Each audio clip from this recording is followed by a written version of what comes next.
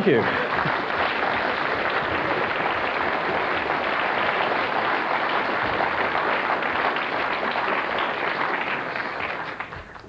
Well, believe it or not, that is pretty much the sort of thing that we do in real experiments.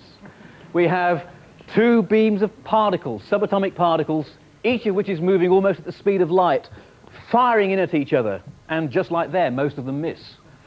Occasional ones hit, and it's the ones that hit that tell the really interesting story. Now let's see where this sort of thing is done. This is an aerial photograph just outside Geneva in Switzerland. The French-Swiss border is marked in dots all the way along here. And this huge circle here shows the outline of the accelerator at CERN, the European Centre for Nuclear and Particle Research. Now you can see how large that thing is by comparing with the runway of Geneva Airport that's down here at the bottom. Now the accelerator has to be that large because that's what you have to do to speed the particles up sufficiently, because what we're trying to do is to recreate the conditions of the Big Bang. And you need a big accelerator to do that with. Now the actual accelerator isn't on the surface because that would involve driving the thing through people's back gardens, and that's not too easy to do. So it's built about 50 meters below ground. 50 meters isn't special, it's just that that was where the geology was the best to make this huge device and make it all flat and so forth. So this is the accelerator, the outline of the accelerator that's going to recreate the Big Bang for us. Now let's go downstairs and have a look inside it. So here is a tunnel which is in dimension about the same size as a tunnel on the London Underground. You can see two people standing here, which is setting the scale.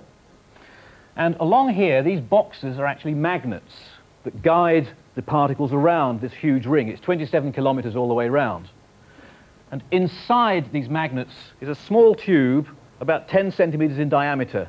And the particles live inside that tube and go all the way around that ring.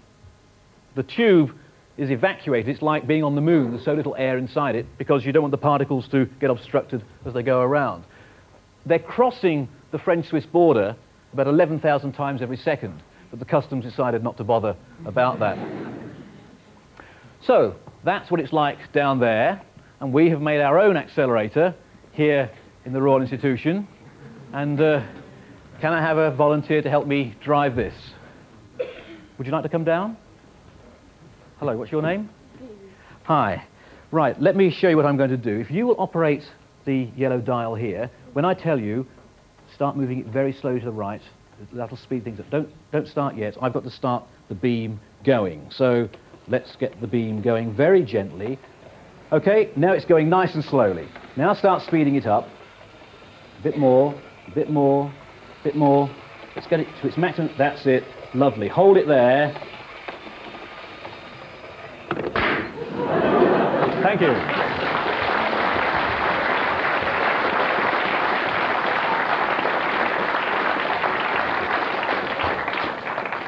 Well, as you see, high-tech accelerators are not easy, but when they work, they get you there. And at the collision, there's this great annihilation, and trails came pouring out, and we've captured them for you here on the picture.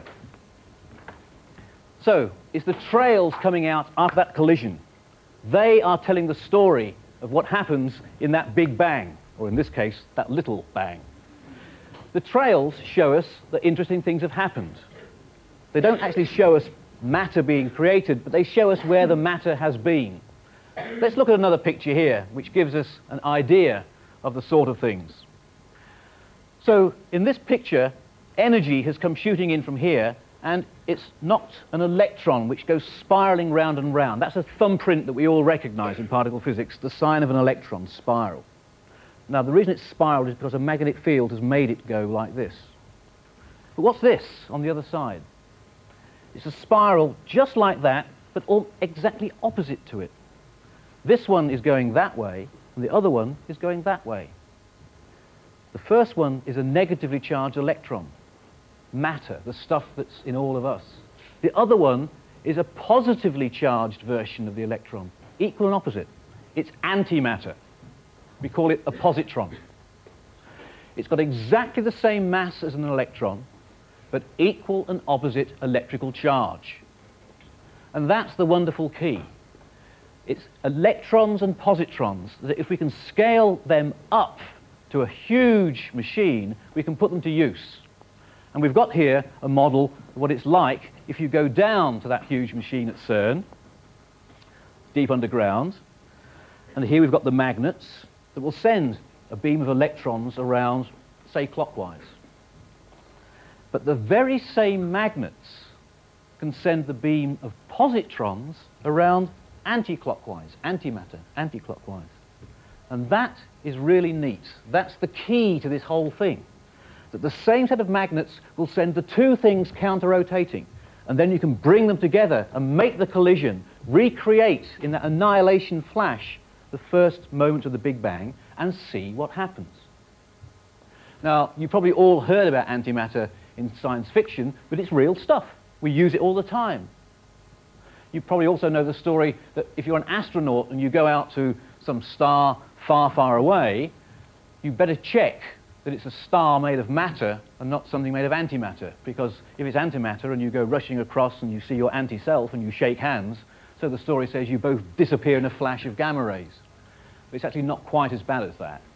Your hands will disappear in gamma rays, but the rest of you are pretty well untouched. But that is what we're doing. We're firing beams of matter one way, antimatter the other way, annihilating them, and that's recreating the heat of the moment just before the matter that we see today were made out of that original flash. So that is what we're trying to do at CERN. Let's see what an electron in that ring sees. So here's a view of electrons. Each of those bubbles represents a zillion electrons, all shooting along in the center of the 10-centimeter tube. So this is inside the magnets, speeding them up until they're going almost at the speed of light, fast enough that when they collide together, they will be able to do the job we're wanting, namely reproduce that first moment, and then we can see what happens. Now what they're doing is heading towards the detector, the special camera that's going to record the collisions for us. Well, matter we're all knowing, but let's just first of all begin with a familiar piece of antimatter, namely my twin in the anti-world.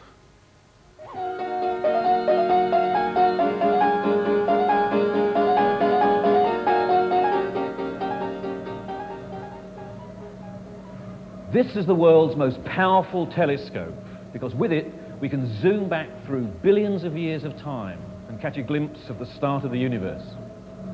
Now the beauty of it is we can do it time and time again, so it makes it an incredibly powerful time travel machine. Science fiction's got nothing like this. Now the only way that we know how to recreate the immense energies and temperatures that were present in the first moments of time is to make a sort of subatomic train smash. We use tiny pieces of matter, electrons, and we smash them into tiny pieces of antimatter, positrons. Now that's not easy. The super powerful magnets like this, all the way around this tunnel, steering the electron beam, negatively charged, that way, and the really clever bit is these same magnets can steer the positively charged positrons that way.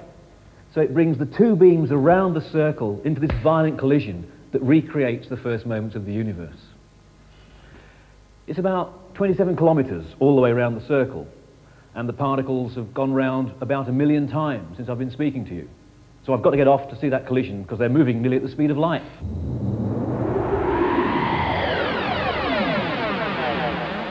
Well, my anti-twin is always exaggerating. It doesn't seem much like the speed of light to me. Anyway, so he's heading off towards the detector. And here my colleagues at Rutherford Appleton Lab have made a model of the detector.